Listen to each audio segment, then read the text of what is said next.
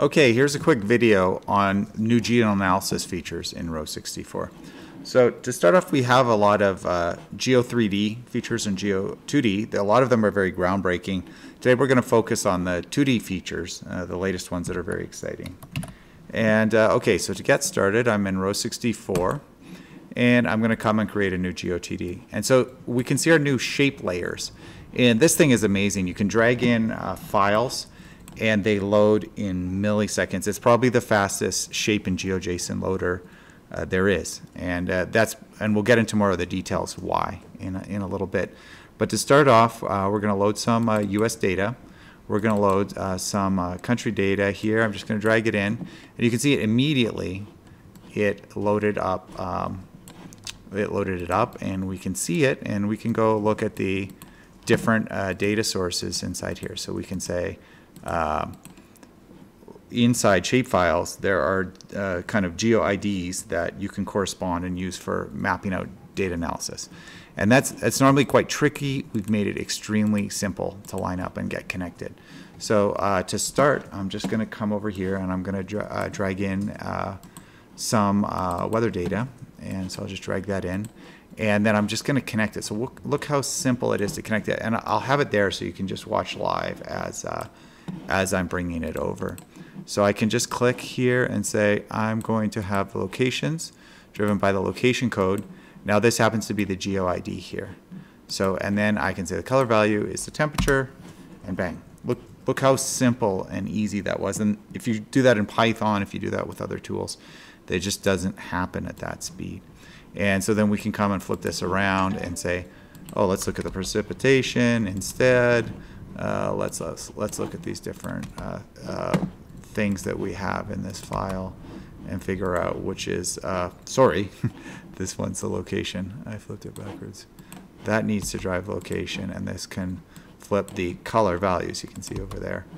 And then if we want to make a more production ready chart with this, we can just start to add layers over top of this. So this goes into the county level at the US.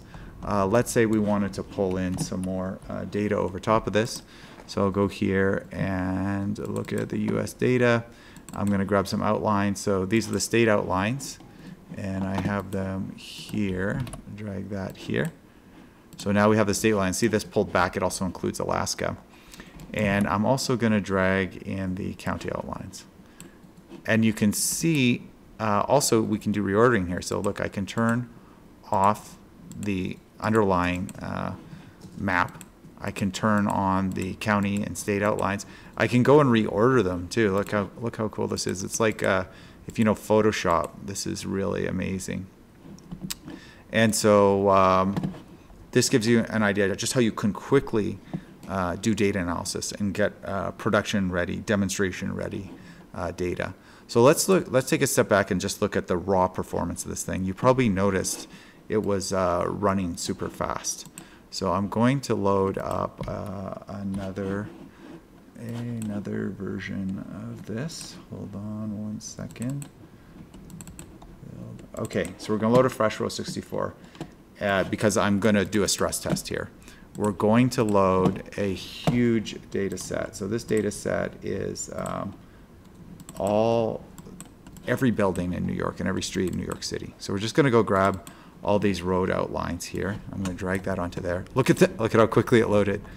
So the speed that this is working at is just mind-blowing. It's using the fastest drawing engine in the world, which is Vulkan, and we have some incredible Vulkan programmers on our team.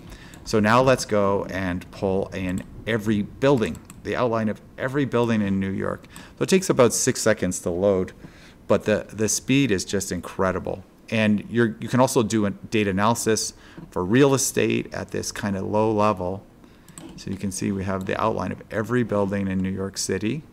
And I'm going to, which ones is the, sorry, I'm going to wire this to the base building data set. And then we can have data come into here. So the speed is mind-blowing. And you can come in and change just to show you. Just making changes and connecting data and working visually is just kind of an incredible thing. And so with performance comes the ability to and simplicity of workflow, you can work faster and make better decisions. So just to look just for a minute why this is kind of inside the guts of Row64 platform. We have a lot of fast web technology. This is at the drawing level. We use Vulkan for that's the display running this thing. And then we have a bunch of different systems that are doing compute, that are doing shader drawing, that are doing triangle drawing, and that's how we're getting this incredible responsiveness. And in fact, our team has been at this for a while. The original version that we did, we're just using the GPU as a display engine. So this would be like the way a standard video game works, a standard AAA team. But we've advanced this. So one of the reasons we're getting such amazing speed is that we've offloaded a lot of the handling of dense data, spatial transformation, and primitive expansion to the GPU. And so the entire thing is happening on the GPU, which just leads to these incredible speeds. So just some exciting things in terms of geo happening here at Row64.